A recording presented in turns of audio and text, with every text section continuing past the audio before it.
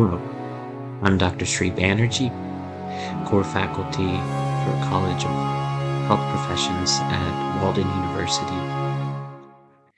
Today I'll be talking about malignant melanoma and all-cause mortality in a multi-ethnic population.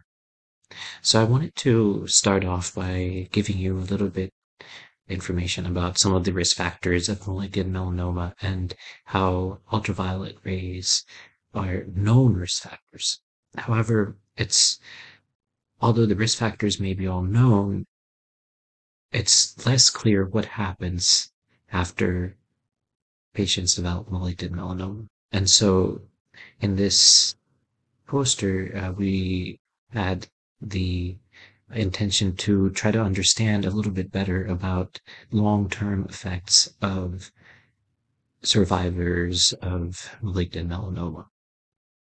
So, of course, it's been known that generally in the population there have been significant declines in mortality rates from melanoma due to improvement in treatment. However, in certain age groups, especially 80 and above, it still continues to be a significant problem.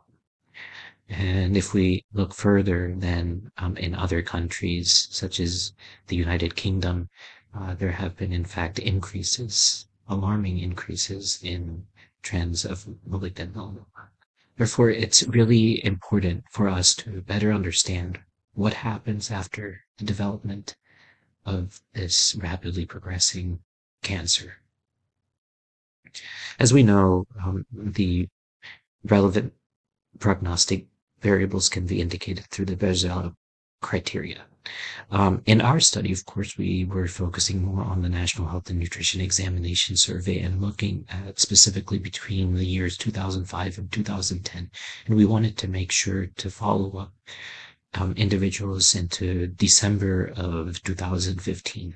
So there was an average of about 7 years of follow-up and all of the results. And what we found was quite surprising in that individuals that had malignant melanoma and individuals that had any history of malignant melanoma had in fact a 4 times increased likelihood of mortality than individuals that did not have a history of malignant melanoma.